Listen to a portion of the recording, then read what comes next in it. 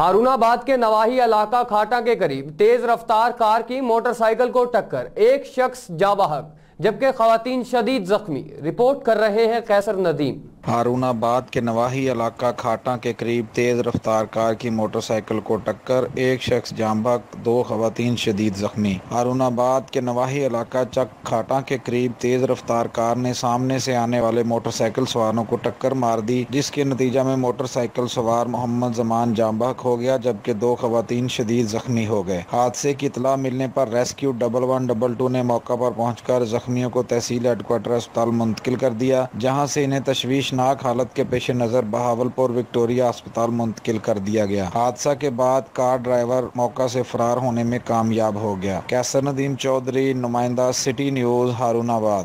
ہم لاتے ہیں ٹاپ نیوز، آپ کے فیورٹ ٹاک شوز اور انلمیٹڈ انٹرٹینمنٹ صرف یوٹیوب پر۔ اگر آپ نے ابھی تک ہمارا چینل سبسکرائب نہیں کیا تو ابھی سبسکرائب کریں اور بیل آئیکن کو کلک کر کے ہماری لیٹسٹ ویڈیوز کے بارے میں اپڈیٹ جانیں۔